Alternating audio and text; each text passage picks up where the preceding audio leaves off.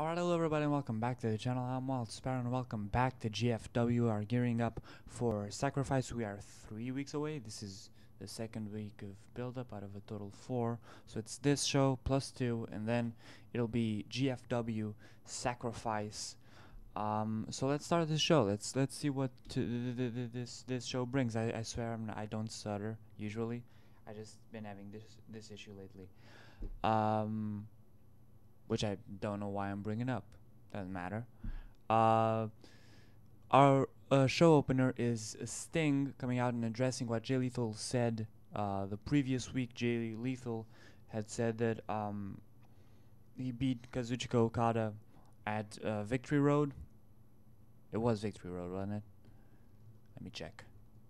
Yeah, at Victory Road he beat him, and he feels like because he beat him, he deserves a title shot. And that's what he said last week. This week Sting comes out, says, you do have a point. Not everybody can beat Kazuchika Okada. It's not easy, certainly. But I just can't hand out title shots willy-nilly.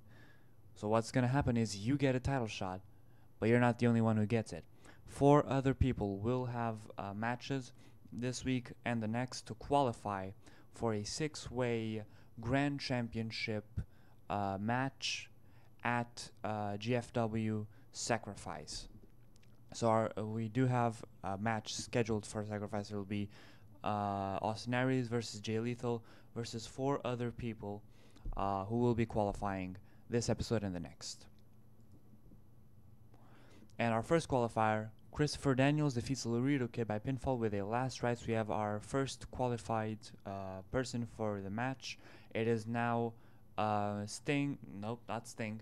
Whoa. It is now Austin Aries versus Jay Lethal versus Christopher Daniels.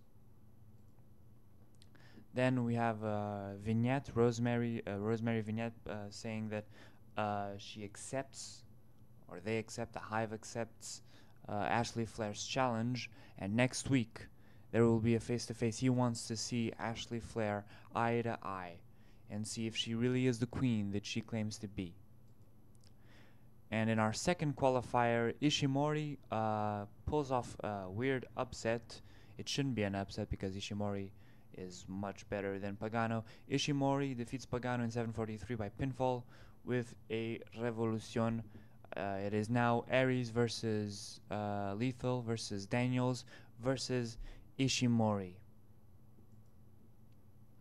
Then we have Impact arguing. Seidel asking Impact why he let him down at Victory Road, and Johnny Impact saying, well, I couldn't make it back on time.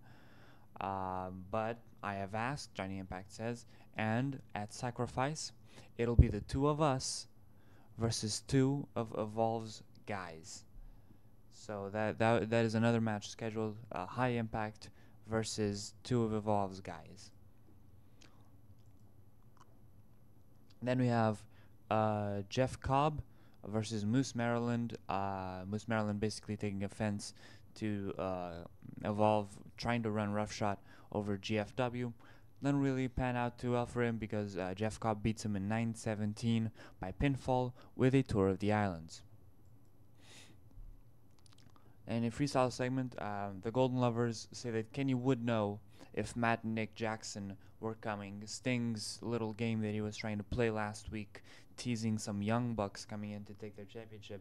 Kenny Omega says it won't work. He would know if Matt and Nick were coming, and Sting just tells him, because this is a backstage segment, by the way. Sting just tells him, well, I guess we'll see in 7 days. Your challengers will be here in 7 days. The thing is, do you trust Matt and Nick to tell you if they're going to take the championships off of you? Then a decent match. The Dynasty defeats Ortiz and Santana in 10:20 when Andrew Everett defeats Santana by pinfall with a shooting star press, followed by Conan coming out and telling Ortiz and Santana that they will be judged by their LAX hermanos next week for their shortcomings, for their losses, for their poor performances. So I guess we will have a trial, an LAX trial next week on GFW Impact. Then in our main event, in an exceptional match, Dark Pentagon defeated Ethan Carter III in 23-25 when Abyss ran in and attacked Dark Pentagon. Dark Pentagon makes defense number 1 of his GFW Global Heavyweight Championship, but the night isn't over yet because Abyss beats up Dark Pentagon and Ethan Carter III. He had some remorse about beating up Ethan Carter III, but Ethan sort of confronted him about stealing his opportunity, and Abyss didn't take too kindly to that and just beat up the two men.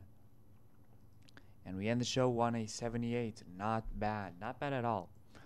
That is a very good rating for an Impact. Next show, we will have our final 2 qualifiers for the Grand Championship match. We will see what's going on in the X Division. We have our face-to-face with Ashley and Rosemary. What else?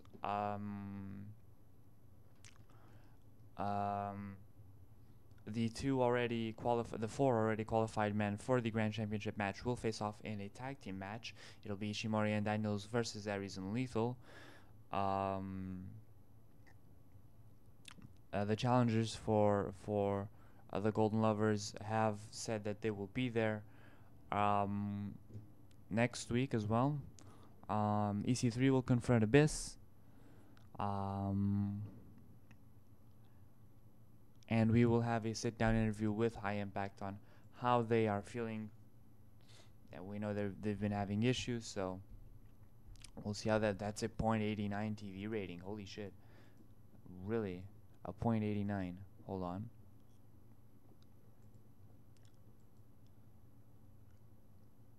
Jesus, that is a lot of people. I think that is my highest TV rating so far. Oh yeah. Oh yeah, that is my highest TV rating. Awesome. Awesome. We got our highest TV rating so far, 674,020 viewers. Cool.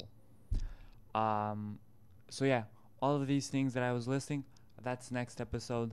This episode is done, so thank you guys so much for watching. If you enjoyed it, leave a like. Let me know what you think in the comments. Subscribe if you want to see more, and I will see you in whatever I upload next.